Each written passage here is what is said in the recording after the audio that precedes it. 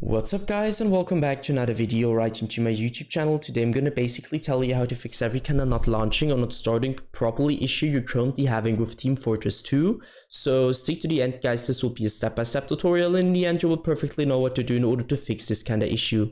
Before we start right into the video, I just want to let you guys know that I would really appreciate it if you would just leave a like, a comment or a subscription right into my YouTube channel. It would really make my day and help me out as a little YouTuber as I am.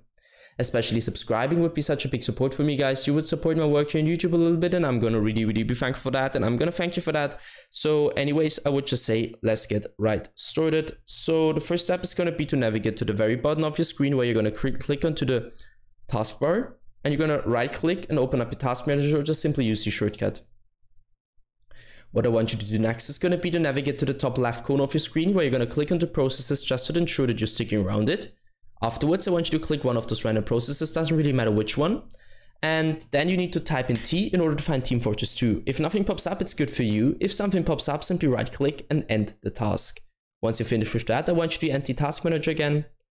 And the next step is going to be to take your Steam or your Team Fortress 2 shortcut on your desktop. And if you don't have it there, I want you to simply navigate to the bottom left corner of your screen, where you're going to click onto the Windows symbol and use your Windows search function in order to find it. So once you found it, simply drag it right back on your desktop. Let's quickly come back, take the shortcut, right click on it, and go to the very bottom where it says Properties.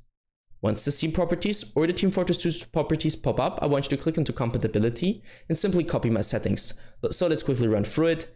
Compatibility mode, enable run this program in compatibility mode 4, select Windows 8, disable full screen optimizations, as well as enable run this program as an administrator, hit apply and OK.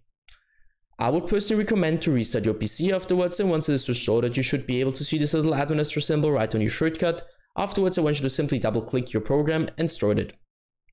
This should fix your issue. Yeah guys, that's it for the video. I hope that I could actually help you out of this one. If it was like that, just leave a like, a comment or a subscription. I'm gonna really be thankful for that. And yeah guys, I'm really sorry if I couldn't help you, but I'm just gonna do my best in order to help you out. Either way, I hope you guys have a wonderful day. See you at the next one, and bye.